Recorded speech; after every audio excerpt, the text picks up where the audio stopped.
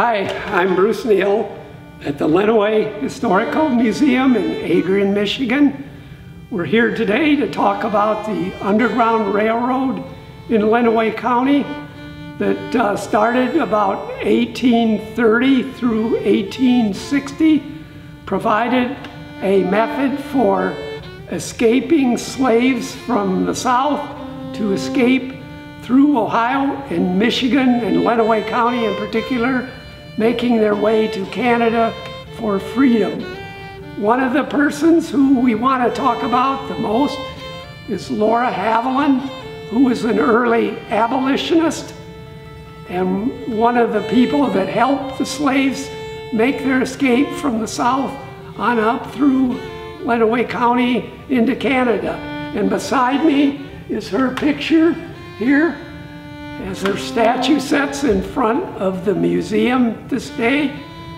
She was probably the best known person ever to come from Lenawee County. She was an extremely beloved person, very, very energetic, and was deeply troubled by slavery in her younger years, did everything she could to make it well known the horrors and how miserable and bad the slaves had it, and did what she could and then some to help them escape to their freedom. She was also had opened the first school in Michigan that would accept blacks as well as whites to go to school together for educational purposes. She was a natural teacher and a love of education for all races. So we're very pleased and proud of her here in Lenawee County.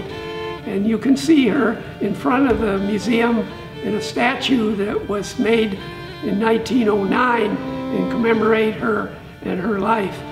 Now, we also have here in the Underground Railroad display a number of items related to the trip that blacks made across Ohio and Michigan to escape, and the houses which they hid out in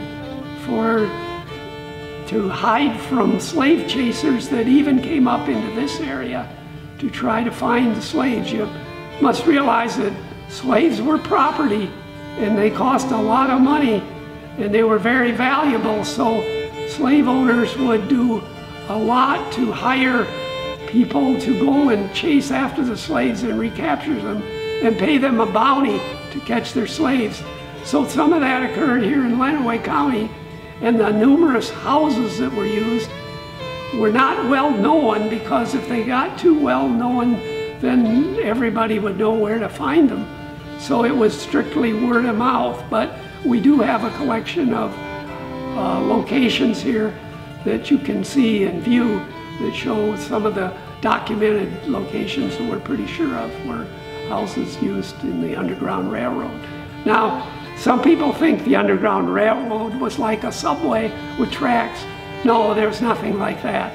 It was strictly a path or trail that people would be on, and slaves would be on through word of mouth and helpful citizens that agreed with their cause and wanted to help them escape to Canada. Canada, they were safe. They could not be taken and caught and sent back to their homelands. Most of the slaves that we found came from northern Kentucky, because anything further in the South was too hard for them to get that far across the Southern Territory. So a good number of them came from estates and plantations into Kentucky and made their way across the Ohio River. Cincinnati was a big point, and then on through northern Ohio and into Michigan. Now, there were a couple of routes that they could take, one through Lenawee County east, Lenawee County maybe west, maybe Hillsdale or Branch County, or maybe Monroe County. But we figure that over the 30 years, 1830 to 1860, maybe 2,000 slaves made their way through Lenawee County and were hidden in houses here in Lenawee County and made their way to Canada in safety. Another route was over on the east end of Lake Erie around Niagara Falls. A lot of them went that way too. So We didn't have all of them, but we had a significant number here through Michigan.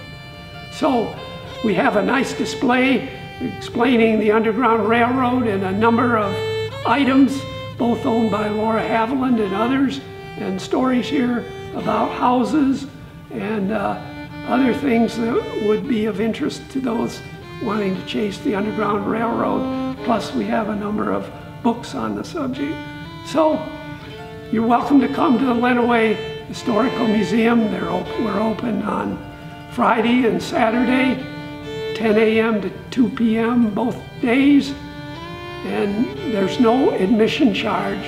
So we look forward to seeing you. Thank you very much.